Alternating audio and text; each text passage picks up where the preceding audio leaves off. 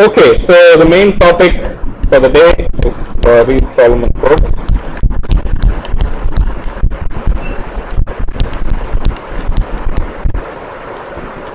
Okay, so we've seen most of the definitions already. It's not going to be a new definition for you. So let me make it once again. So we'll start with n being a block length.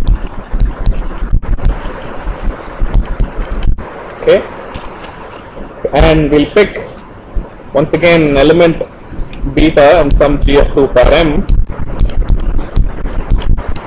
such that order of beta is greater than or equal to n.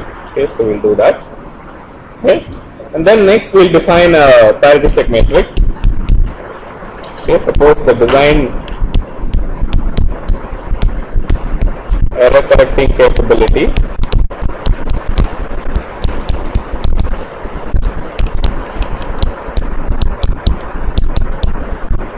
let's say t, then you have to have 1 beta squared all the way to beta power minus 1, 1 beta squared squared all the way to beta squared power minus 1 and down to beta power 2t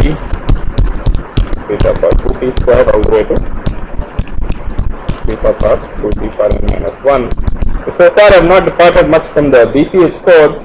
Seems like it's the exact same thing, but the Reed-Solomon code here, RS code, the P error correcting RS code of length n is basically set of all C. Here's the big change. The big change is that you don't expect your code words to come from G of 2, you allow your code words to come from G of 2 per m. Okay, such that H times C transpose is C.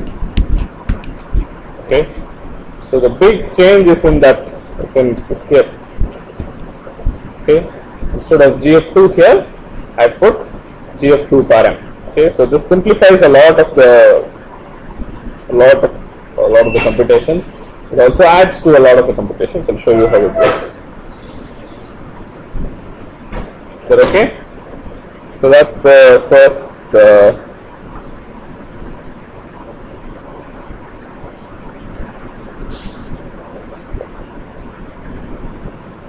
Is there alright? Any questions? Is it okay? Okay, so I have a parity check matrix from G of 2 per m and I have the code also from G of 2 per m. So everything is very easy to do now. It's not very hard. Okay, so the block length is n, and to find the dimension, all I have to do is find the rank of h. And the rank of h will be equal to n minus k. Okay, and it turns out the rank of h in this form is in fact equal to 2t. Okay, so one can show rank of h is equal to 2t. Okay, there are various ways of showing it. In fact, I'll determine the dimension directly for you. Okay, so that's what I'm going to do. I'm not going to find the rank first and then find the dimension. I'll find the dimension directly, and then from there we can go to the rank. Okay, that also we can. So how do you find the dimension directly? Okay, so for that what you do is you look at this HC transpose equal to 0. Okay, and then look at the first row. What is the first row? Tell me. It says, right, so if you think of the code word C as C0, C1, C2 all the way to Cn minus 1, remember each Ci is from what? The G of 2 per m. Okay, so it's not G of 2.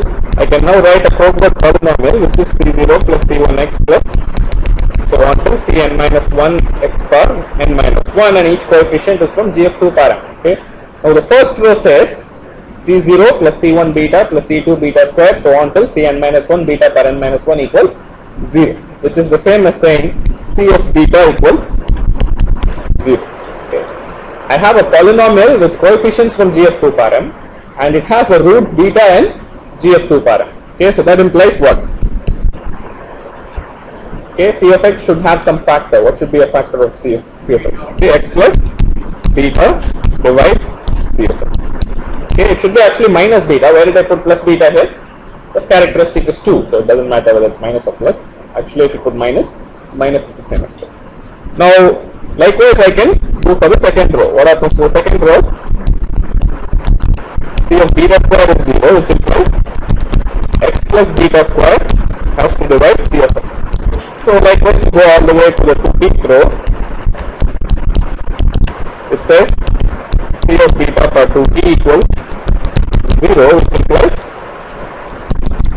x plus beta per 2t divides C of x. Okay, so you put all these things together, what can I say? The LCM of x plus beta squared, so on till x plus beta per 2t has to divide C of x. Okay, what is the LCM of all these things? The product, because all of them are irreducible, degree 1, guys. So from there you see that implies, okay, x plus beta times x plus beta squared all the way to x plus beta power 2t has to divide C of x. In fact, every step that we did is reversible. Okay, so you can go back, you can go back here, you can go back here, you can go back here, you can go back here. Okay, so HC transpose is 0 if and only if this polynomial, which I will call as g of x, divides C of x. Okay, so this is the g of x, which is called generator polynomial.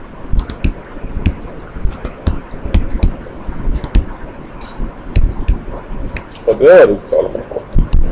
Is that clear? So the problem in BCH codes was we could just not say this. Okay, so all these things are true for BCH codes, but then this doesn't quite solve the problem because the polynomial on this side is actually class coefficients from G of 2 par n, and you don't want that. You want binary code words. Okay, so we needed to go to minimal polynomials and all that. For each Solomon codes, we have no such problems. We're happy with code words from G of 2 par n. Okay, so this will be good enough. Okay, so you have a polynomial. So another description for the same Reed Solomon code that we had before is basically, so for C of x equals m of x times g of x, the g of x that we had before, okay, such that m of x has degree, what is the degree of g of x first of all? Degree equals 2t, right? I want multiples of this g of x, and the C of x degree should be less than or equal to n minus 1. So what is the maximum degree of m of x that I can go to? N minus 2t minus 1. Okay, so m k minus 1 x power k minus 1 and k equals n minus 2. Is that correct? Yeah. Okay. So that gives you the dimension. So you see that this Reed Solomon code has dimension equals n minus 2t, and from this you can go to the rank of h, which will be 2t exactly. Is that okay? The next question is minimum distance. What about minimum distance?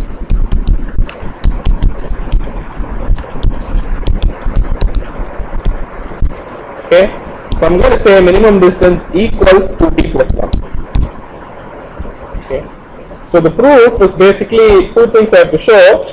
I have to show that the minimum distance cannot be less than or equal to 2t. How do I show that? You use the same proof as you did before with van der Waals matrices. Suppose you have a weight w code word, where w is less than or equal to 2t. Okay, you fix the locations of those w things, I1 through iw. Pick the corresponding columns. You know that that column has to have less than w column rank, but then you can take w rows of that column and the w columns and create a van der Waals matrix out of it, which will have full rank, and that will be a contradiction. So w less than or equal to 2t is not possible. Okay, we don't worry about binary code words, we only worry about rank there, right? So it's the same thing is true. Okay, so it cannot be less than or equal to 2t. How do I know that it will be equal to 2t plus 1?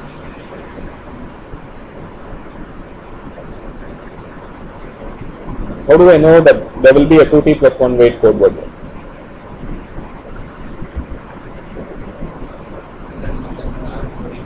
Sorry?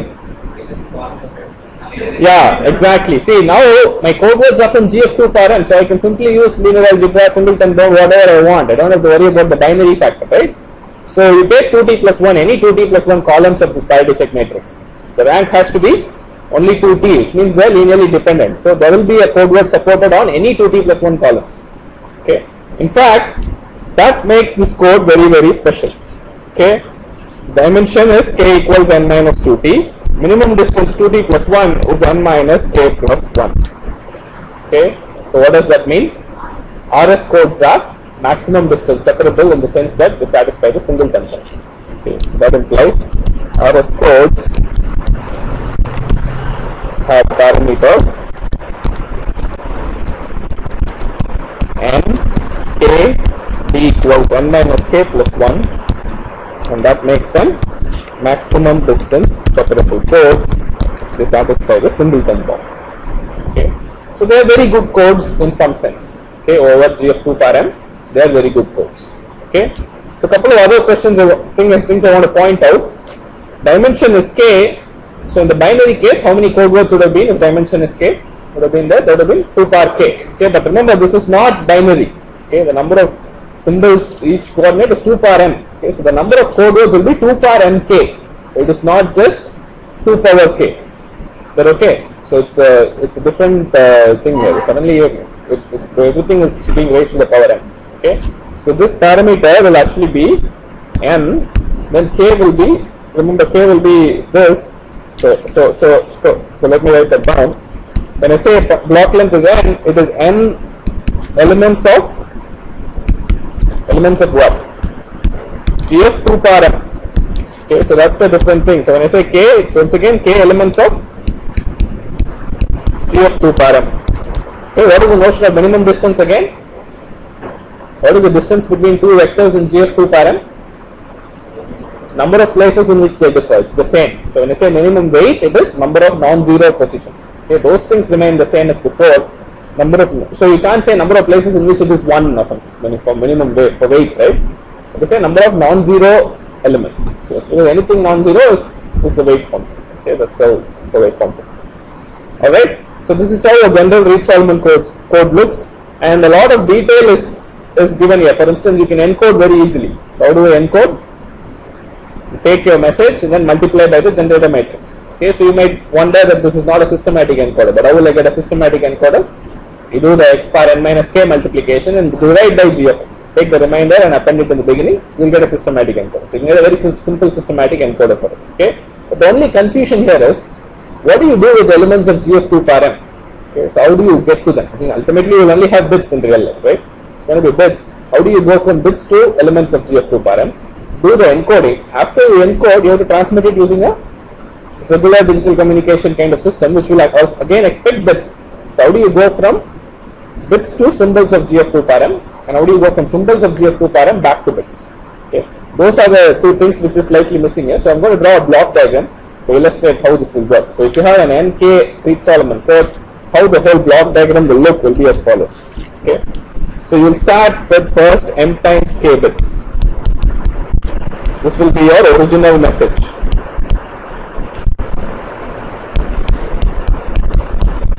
The binary message vector will be m times k bits. So what will I do? I will do some kind of a conversion to, okay, so I will convert to GF2 power m. Okay, and I will get a message vector from 0 m1 mk minus 1, and each mi belongs to GF2 power m. Okay, in a way, if you think about it, this is just a reorganizing of the km vectors. Instead of thinking of them as mk bits, I'm going to put them in k rows, each row having m bits. And each row, instead of thinking of them as m bits, I'm going to think of them as elements of GF2 power m. Okay, what is the difference between just a vector of m bits and thinking of it as elements over GF2 power m? What is additional when you think of it as GF2 power m? You can multiply two 8 m bit vectors. Okay, so if you just think of them as m bits, the only thing you will do is maybe add, you'll XOR them together coordinate wise. You wouldn't know how to multiply them. When I think of two m bit vectors as elements of GF2 power m, I can also multiply them and get what? Get another m bit vector as answer. Okay, so that's what the added notion of GF2 power m means. Okay, so once you get this message vector, you can also think of it as a polynomial m of x. Okay, what do? We do encoding. So you encode with g of x. If you like, you can do systematic, otherwise you do non-systematic, and you get a code. Okay, c of x, and then this would be c0, c1 all the way to cn minus 1. Okay, once again remember, this will be how many bits? Okay, I have to convert this into bits. So I convert to bits again. and I'll get how many bits? N times m bits. Okay, so maybe I should write n times n.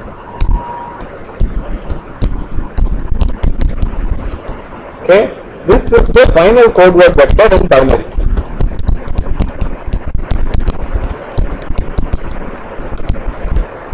Okay, alright. Is this clear? This is how the encoder will operate. Okay, so if you pick for instance k to be, so for instance, for example, if you pick, so very common choice for m is 8. Okay, so that you are doing operations over G of 256. Why do you think they like 8? It's because 8 bits is a byte, and people like to think of it as bytes. In a computer, for instance, a lot of things are stored as bytes, so it's easy to count in bytes. Okay, so k, for instance, you might pick to be 239. Okay, so this is a very common kind of situation, and you might take n to be 255. Okay, this is a very common code. Okay, so how many bits do you need here so you can encode? 8 times 239. How much is that? Let me see.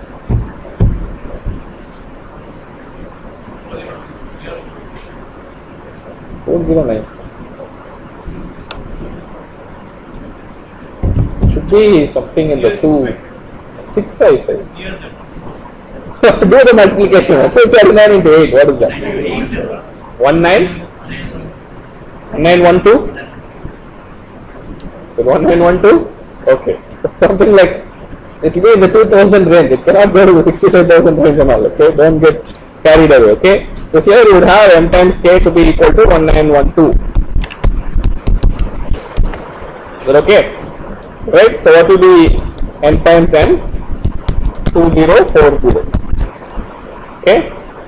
So that's that many bits you have. So internally you will be thinking of this m times k bits as actually 239 elements of GF2 and you have to think GF256. You have to think that way because the encoding involves a multiplication. So you have to multiply two 8-bit vectors together to get a 8-bit vector out. You will have some circuitry for it and all that, and it involves multiplication like that. So you have to think of it internally as 239 bytes, and these bytes come from GF256. They also have multiplication capability.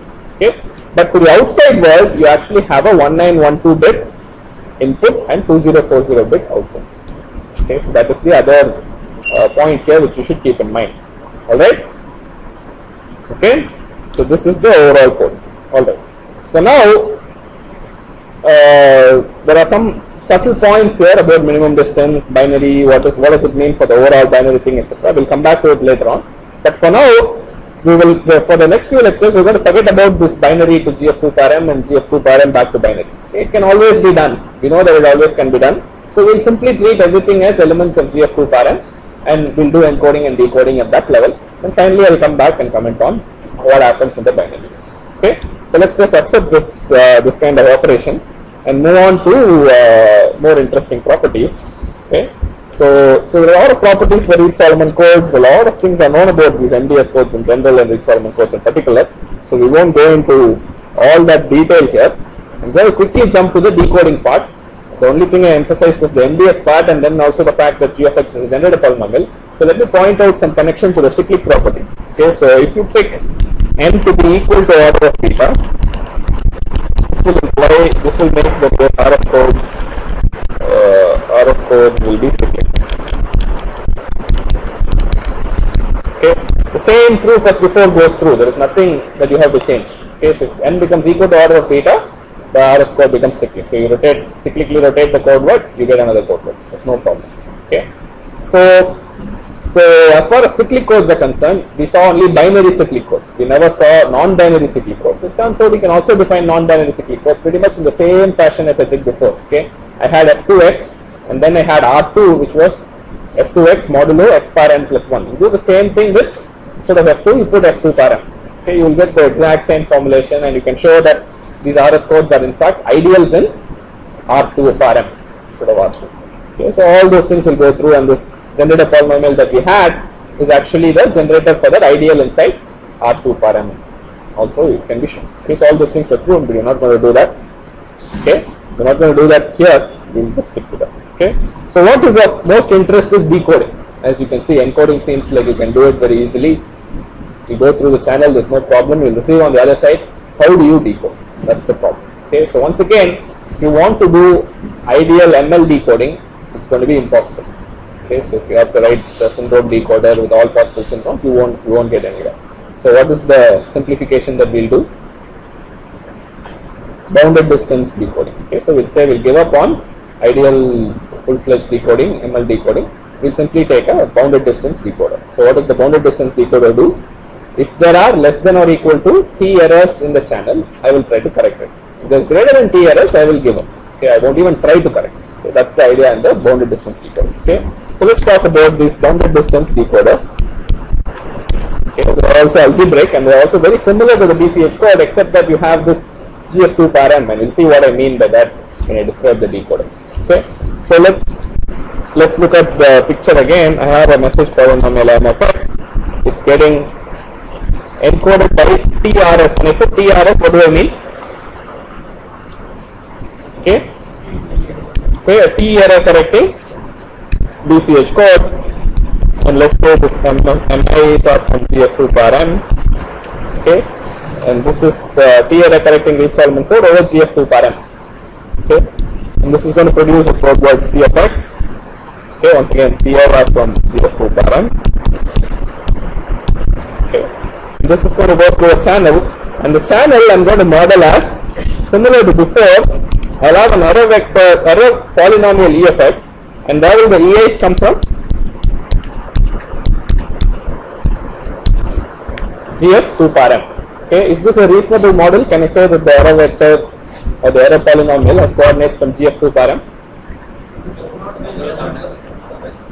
Yeah, exactly. So it's same as the binary situation, right? So I would have actually converted the C of x into n times m bits, and it would have gone through a binary symmetric channel, right? So binary error vector would have been added. I can just group m of those bits together, and I can think of the error vector as actually being from GF2 param. It's only adding, it's not multiplying, so really there's no real big change here. It's only adding, and it's consistent with the addition in GF2 param. Okay, so I can think of E of x also as coming from GF2 param. Okay, but there is a complication here. You have to think about the error model a little bit more closely.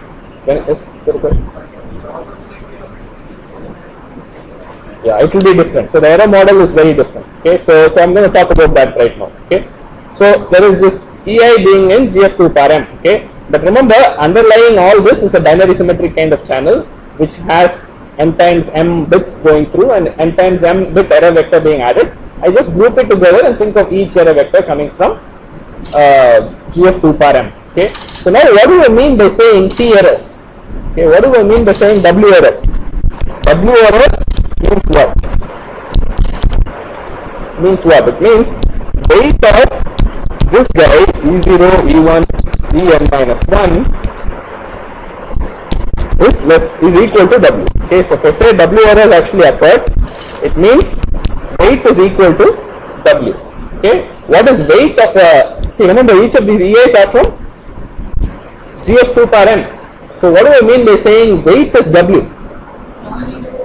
Number of non-zero coordinates when I view them as elements of GF2 param equals W. Okay, does it mean that actually the number of errors, binary errors that they introduce, is it equal to W? No. What should be the lowest number of binary errors that are introduced by the channel to give me this W? It should be W, right? You need at least W binary errors. When you think of it, when you expand it and think of it as n times m bits, only if at least W binary errors occur, there can be W. But there can be a maximum of m times W, right? Even there can be m times W binary errors resulting only in W errors in GF2 param. Okay, so that's a bit of a complication in the error model that you have to watch out for. Okay, so in the binary case, when I had n bits going through the channel, if I have a weight W error vector, what's the probability of that error vector? It's P par W, 1 minus P par n minus W. In the GF2 param case, if I say I have a weight W error vector, what's the probability of that particular error vector? I can't say anything because I'm not giving you enough information. It can be as high as P par W times 1 minus P par nm minus W. It can be as high as that, or it can be as low as P par mw times 1 minus P par nm minus mw. Okay, it can range over a wide range of possibilities. If you want, you can average it out and give a number, but it's not fixed. Okay, so if I say a weight W error vector, probability in a BSE model is not that fixed. But anyway, it's irrelevant to us because anyway we are doing bounded distance decoding. Okay, so finally we'll compute some probabilities and you'll see it matters a little bit. But we are doing bounded distance decoding. We don't have to really worry too much about these things. We'll just assume some W errors occur and this W is less than or equal to T. Okay, so remember this subtlety again. There is an underlying binary symmetric channel which introduces bit errors. Okay, then there is an abstracted GF2 par M channel which introduces errors in every element. Okay, so suppose I say, so let me do one more computation. Okay, so what is the probability that, let's say, E0 is not equal to 0?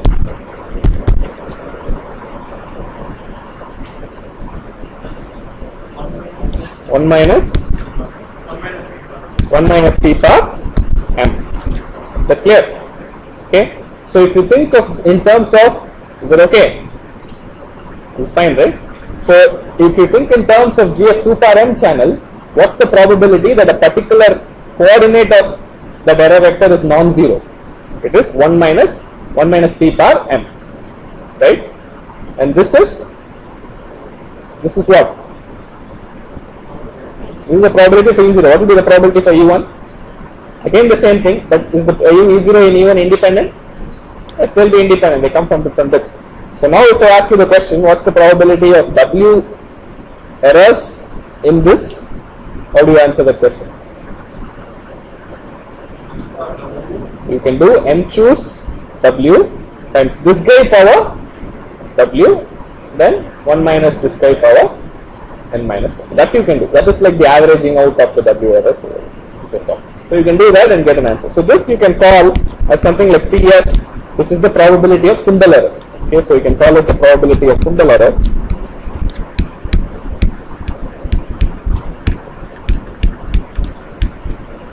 Okay, and I want to distinguish between PS and P. P is the probability of each bit being in error. PS is the probability that the symbol is in error, and there's a complicated relationship between the two. But if P becomes really small, what will be the dominant term? MP. So that is going to be the dominant term. So that can be useful in some approximations. If you want to get a quick handle on what's happening, M times P is a good approximation for PS. Okay, and remember all your this case, for instance, if you want to find the probability that weight of E0 to En minus 1 equals W, what will be the probability of that? You have to put M choose W, then what? PS power W, 1 minus PS power N minus 1. Is that correct? Okay, is this correct? Is this okay? Why am I worried about this 1 minus PS? I think it's okay. Alright, so you will get something like this in your answer, and you have to watch out for this a little bit in your computations. It's not as simple as the binary case. A little bit more complicated, not too much complicated. Okay, so after all this spiel about the error vector, finally you get a received polynomial where each Ra is from GF2 par M, and this is the model we'll use. Okay, so now once I assume W errors in EFX, okay, what will be the form of EFX? Okay, with W errors. Okay, so EFX can be taken in this form. So you can take x power I1 plus x power I2 plus so on to x power IW. But is that enough? No, I have to put coefficients. Okay, so that is the big complication. So I have to take capital E1 here, capital E2 here, capital EW here, and each of these EIs will come from GF2 par M. Okay. In the BCH case, when we were doing bounded distance decoding, we were only interested in finding I1, I2 through IW. Once I find that, I'm done. Right? I just go to those corresponding locations and flip the bits. When I say a bit is an error, there's only one thing that can happen. But when I say a symbol is an error, it can happen in 2 par M minus 1 different ways. Okay, so many different things can add to it, and so many different things can happen. Okay, so not only do I have to find I1 through IW, I should also find E1 through EW. Okay, so the decoding task is to find I1 through IW and E1 through E2. Of course, there's the same problem of not knowing W that we had before, but like I said, we will tackle it later. There's ways of iteratively solving it so that the W problem gets taken care of automatically. Okay. So we have to find both I1 through IW and E1 through EW. That's the idea. Okay. So other than this complication, the method is very similar to the method we had for the BCH code. So what is the first step that you can do? You compute the syndrome. Okay. So you give an R of X, you compute the syndrome. And the syndrome is basically evaluating R of X at beta, beta square all the way to beta power 2t. Okay, so let's do that. First step is syndrome. I will compute S1 equals R of beta. But what will be R of beta?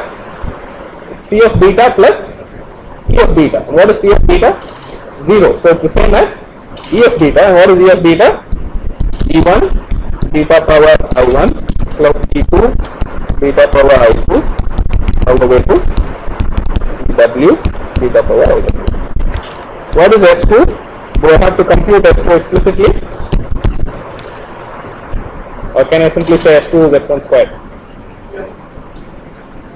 No, okay, so be very careful, okay. So if the coefficients are binary, if this E1, E2, EW are binary, then of course S2 will be the same as S1 squared. But now I have coefficients which are from GF2 par m. So when I square it, what will happen? I'll get E1 squared. Okay, and E1 squared is not the same as E1. Okay, so you will get a different polynomial, so different expression, and S2 is not dependent on S1. Okay, so it's definitely a different syndrome. It's a very valid row, and you have to evaluate it. Okay, so this will be E1 power beta power 2I1 plus E2 times E1 times beta power 2I1, E2 times beta power 2I2 all the way to EW times beta power 2IW. So you do this all the way down to the last syndrome, which is S2t, are evaluated at beta power 2t, E1 power beta power 2t, I1, so on to EW beta power 2t.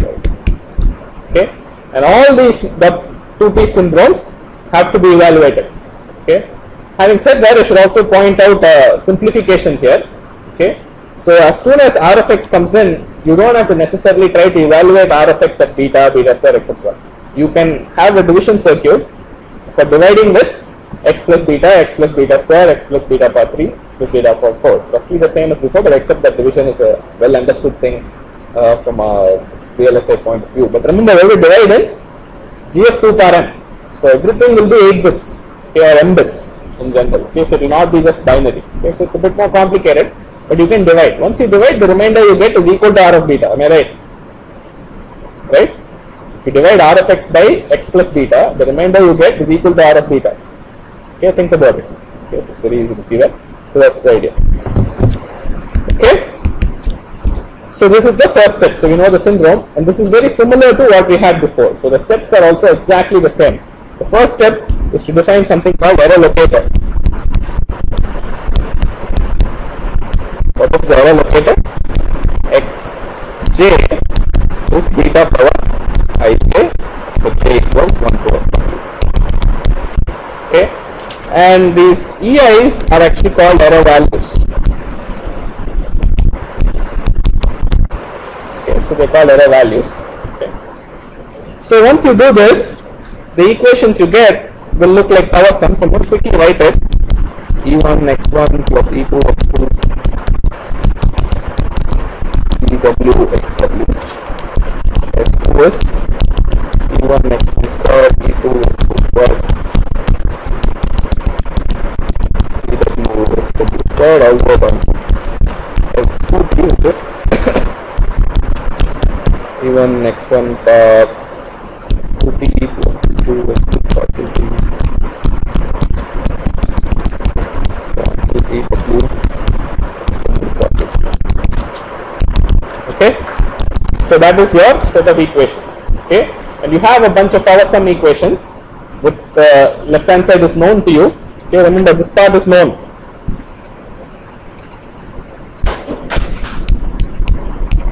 Okay, what is not known is x1 and e. Okay, you don't know the x, you don't know the e. Okay, so this was a bit different from what we had in the BCH case, but the method that we use is very, very similar. Okay, so what was the method that we used? We did a transformation, right? What was the transformation?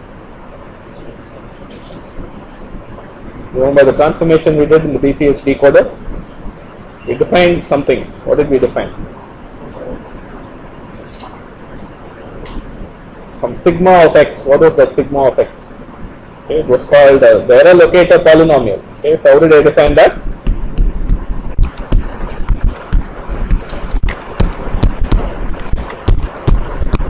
What was the definition for sigma of x? Yeah, 1 plus x1x times 1 plus x2x so on till 1 plus xw x. Is that okay? Right? So this is the syndrome, the error locator polynomial, and I argued for how, if you think of the sigma as simply 1 plus sigma 1x plus so on till sigma w x bar w, you're actually doing you're basically setting sigma 1 and sigma w be the symmetric polynomials in x1 and xw, the relationship between the roots and the coefficients of the polynomial with those roots. Okay, so that's what we're writing here. But what is the next step after this? We did an s of x, and then we multiplied s of x by sigma of x and observed that from x bar w plus 1 to x bar 2t there will be zeros. Okay, and that same observation can be made here also. With these e1s and e2s and ews, it doesn't affect anything. Remember, the column was what mattered, right? We had s1x, s2x squared, so on till s2t, x bar 2t. And the column e1 factors out of the first column. Okay, you multiply 1 plus x1x there, everything will go away. You will only have you will never have w plus 1 all the way to x bar 2. Okay, so the same argument as before can be used in the multiplication, and you can show that if you define f of x to be s1x plus s2x squared so on till s2t x bar 2t, okay, and if you do the product s of x times sigma of x,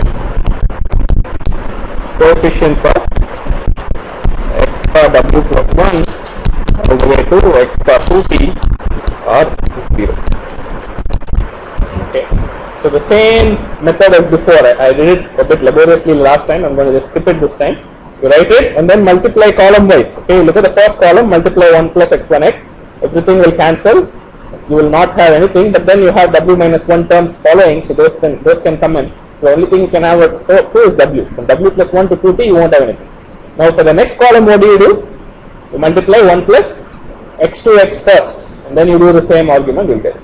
Okay, so I'm going to kind of stop the decoder here, because after this the method is exactly same as before. Okay, so if you look at the equations from x bar w plus 1 to x bar 2w, you will get a proper invertible matrix, and if that matrix has full rank, you can find sigma 1 through sigma 2. Okay, so use these equations to find sigma 1, sigma 2, and the rate of sigma 2. Okay, so of course you don't know w, so what is the trick there? You have to start with t and then go to t minus 1, t minus 2, etc. till you get a full rank matrix. Okay, so whenever you get a full rank matrix, you can invert it and you can find sigma 1 through sigma w.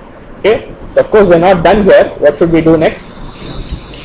Find roots of sigma of x.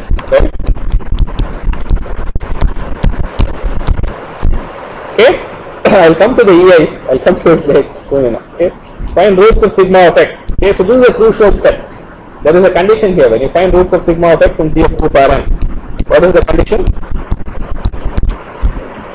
Something has to happen for you to declare success. What has to happen? When you find roots of sigma of x in GF2 param, what should you get? You should get w distinct roots. Okay, so that is very crucial. If you don't get w distinct roots, something went wrong. Your bounded distance assumption failed. Okay, in some way. Okay, so if there are w distinct roots, okay, so you can put like an algorithmic question here and say w distinct roots question mark. Okay, no means what? Declare failure. S means xj is basically inverse of the root. Okay, so you take the inverse of the root, set it to be equal to xj. Okay, so that's the way to find xj. Once you find xj, how will I find the ej? See, once the xj's are known, what do these equations become? Linear equations in the ease. Okay, so you take the first w rows, okay, and I have to argue that it will give me a linearly independent set of equations, and that will be linearly independent. Again, you can use van der Waals. Okay, so you look at the equation x1 through xw are distinct, you'll see it's a van der Waals matrix. So you do w by w, it will be invertible. So you use the first w equations, do a linear equation solution, you can find E. Okay, finding the error locations is quite easy. Once you finding the error values is easy once you find the error locations. Okay, so once you know the error locations, go ahead and find the error values. Is it okay? So I'm going to leave it at that, and then after that the last step is use syndrome equations, use W syndrome equations.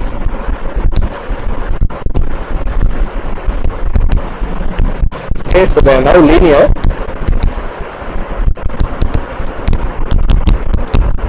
To find E1 to either.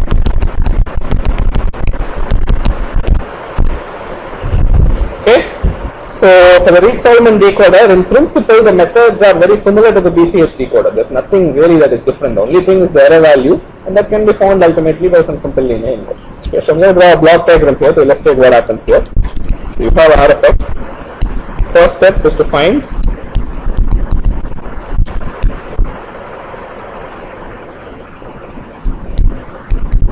R of theta bar I.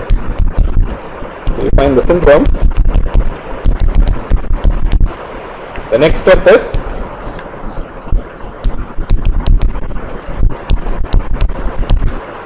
find sigma of x. Okay, so how do we do that? That's a bit of a tricky step.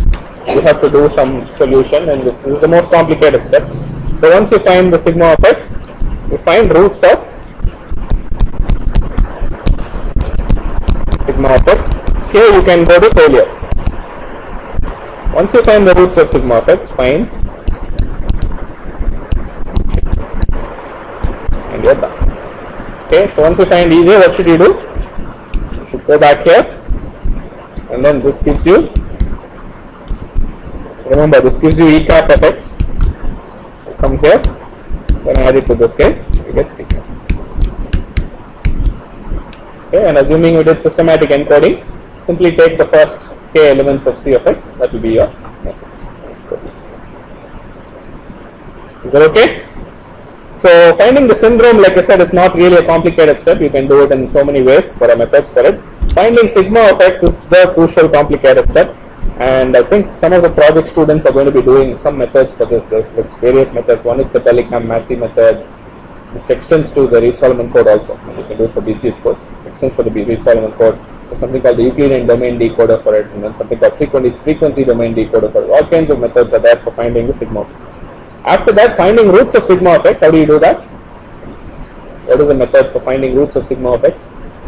Trial and error, right? So you have to just try one after the other. So there's a more fancy method which is called GM search. People will talk about, but basically it's trial and error. So you have to try one after the other and find the roots. And then once you find the roots, finding EJ need not involve a linear equation solving and all. So in fact, finding sigma of x also, nobody will do the method that I described. Okay, there are more fancy iterative methods which will nicely give you the solution. And likewise, once you find these guys, finding EJ, there's something called Forney's algorithm. Okay, which is what is actually used. Okay, so nobody uses some linear equation solving and all. Okay, so there's some simple substitution method. It's not very hard. So if you think about it, you can also put it. So it's a method that's used for finding EJ. Okay, so at the end of the day, you can find the error vector, and you can find the C cap of x. Of course, there's also a probability that you will fail. Okay, whenever the number of errors is greater than the t, the error correcting capability, you will also fail. Okay, so if it's less than or equal to t, you will never fail. You will exactly correct. Is that okay? All right. So that's the Reed-Solomon code. I mean, it's in fact, I should tell you that it's a very, very celebrated code. It's one of the most widely deployed codes ever. Okay, Okay, and at this stage in our course, we are able to finish it off in one lecture, but of course, it required a lot of preparation before we could come to this point. Okay, and all the ideas we've seen before, the idea that was in this lecture we've seen before. It's just a recasting in the GF2 param framework. That's the only thing we had to do. But like I said, it's a very, very celebrated code. It's there in every single hard drive. Okay, Reed-Solomon code is used in every single hard drive, iPod, whatever. I mean, any hard drive you have in any device, it will have a Reed-Solomon code. It's used in optical communications. For instance, there are these cables that run under the oceans, under the Pacific Ocean, under the Atlantic Ocean, and all the carrying all your internet data from one continent to the other. Okay, so they have huge Reed-Solomon code chips sitting there on both sides. Okay, so you have the what else is Reed-Solomon code used in? Okay, those are the two big applications, but there are also several other problems where people routinely use Reed-Solomon codes. Okay, so, and in fact, in computer science and some CS theory algorithms, it's used in so many places. Reed-Solomon code is used. It's a very, very, very famous code, and for long it was considered as one of the great achievements of coding field. It's a very simple code. There are so many other descriptions.